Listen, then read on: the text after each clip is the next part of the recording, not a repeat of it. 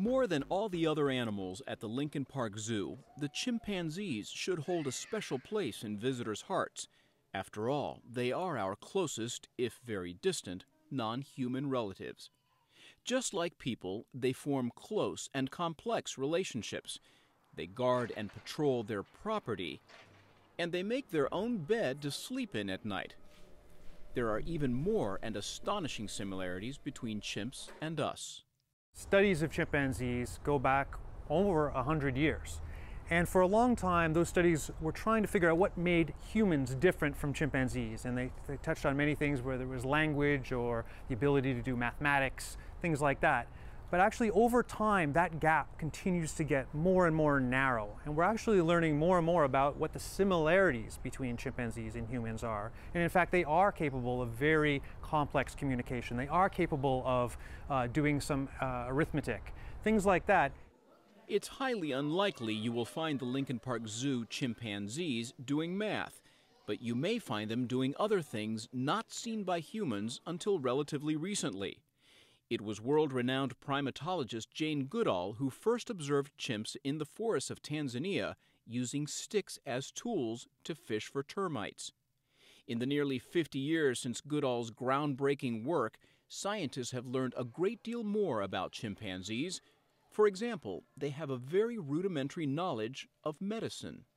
We found out in the last 20 years that chimpanzees actually recognize certain plants as medicinal, and they will medicate themselves. They will eat these plants when, for example, they have a stomach ache. And people have done the studies to show that the properties of these plants actually help remove parasites from their system. So they are processing, this makes me get better. Elizabeth Lonsdorf is the head of the Lester E. Fisher Center for the Study and Conservation of Apes at the Lincoln Park Zoo.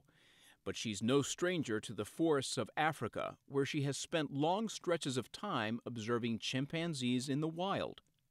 Lonsdorf is also an editor of the book The Mind of the Chimpanzee, a collection of scholarly papers by dozens of primatologists.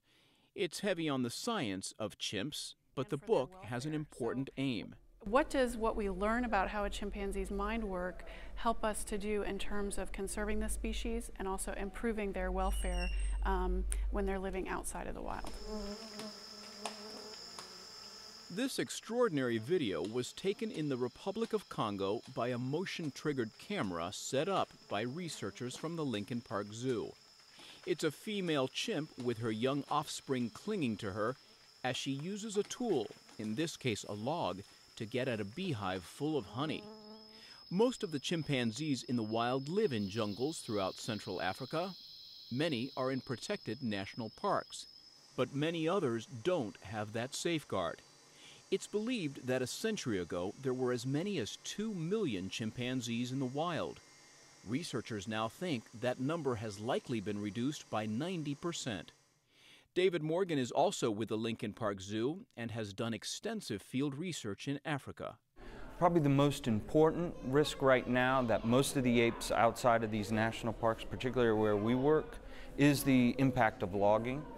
It is changing their habitat. So food resources are being changed. They're being changed rapidly.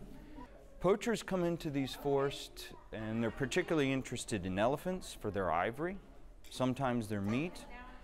Gorillas and chimpanzees, they're particularly interested in them for meat, sometimes occasionally for the pet trade, but it's an organized crime in terms of networks. In most countries, chimpanzees are designated an endangered species, but in the United States, they have a dual status. Wild chimpanzees are officially considered endangered, but those born in captivity here are not. Part of the reason for that double standard is popular perception dating back to the likes of cheetah. Gentlemen, this is cheetah.